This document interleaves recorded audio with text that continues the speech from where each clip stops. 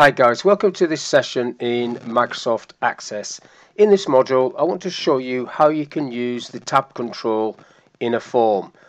So first of all, I'm going to create a blank form using address details, this table here. So I'm going to create form design, not a blank form actually, form design, and then into the property sheet, and then I need to attach this to the table, which is address details, that one. Then I can go to my field list. So what I want on the form by itself without it being on the tab control is these four. So I'll click on the top one, hold my shift key down, just highlight those four, bring them onto the grid. I'll just make this grid a little bit bigger so you can see it better. I can get the corner. So I'll just sit them up there like so. Now in the controls area on form design, you have this feature, which is a tab control. I'm going to draw a rectangle, so I'll just click that and then draw in quite a large rectangle. You have page 5 and 6. Why it's not 1 and 2, 1, 2, 3, 4, 5, 6, that's how it does it. And then if you added another page, it would carry on with the numbering, which is what I'm going to do actually. If you right click on that, you've got insert page and insert page as well. Now if you want to rename these, you need to go back to properties, and from the top there it's on page 5 because I'm actually clicked on it, so you can name that. I'll call that main details, and then I want to click on page 6. It's picking up page 6, and I'll call this address. In fact, not address, this is CV, isn't it? CV. And next one, I'll go attachments. That's missed one out. Page 7. Call that attachments. And then I want to call the last page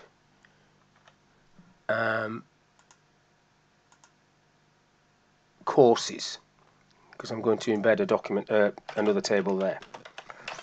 So I've named them. Now I need to put the bits and bobs on there that I want. So go back to fields.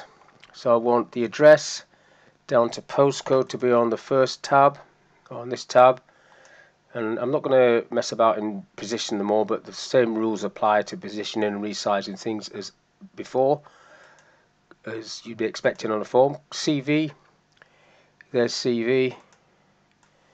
I'll bring CV on, and I suppose I better bring these two on as well, otherwise I'll get left behind.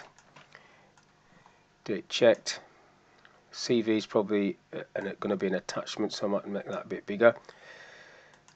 These are certificates, so if I bring those on, this is just an attachment onto this field, so I'll make that a bit bigger, and when you double click on that, that'll open up the actual attachment feature. Now courses, I want to embed another table. I want to embed this table, staff training records. So that is a subform. So what I want to do is open up this a little bit. This is a feature, subform, subreport. This will start the wizard. Now I haven't got any at the moment, so I'll go next. I select the table that I want, which is staff training records. I need all the fields across. Follow it through.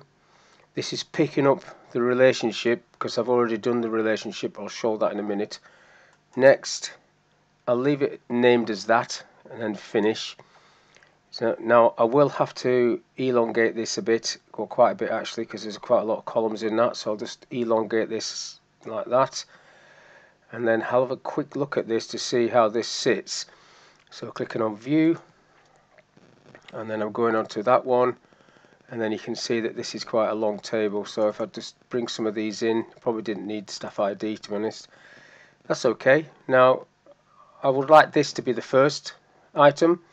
So at the minute when I go across these records at the bottom there, as I go to each person, if they've done any training, it will be flagged up there. And the reason that works is because in database tools I've created that relationship with staff training records.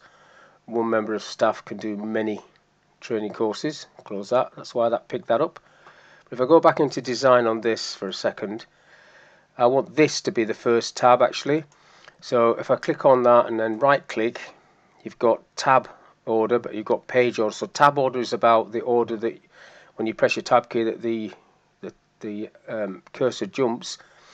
but I want page order, and then courses. I want to move that up to the top, so it's first, and then I'll put attachments second, actually, like so. Click OK to that. So that's moved those.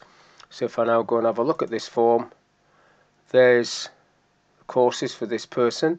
If I click on attachments, there's a certificate there, and basically if I double click on that, you can see the attachment sits like that, and you can have multiple attachments on that. So that's done at table design level, on this table. I'm not going to open that, it's just an Excel file. I'll cancel that for now. So that's how you can create or use a tab control in Microsoft Access. So hopefully this little video has been of use. Thank you for your time. I'll catch you on the next one.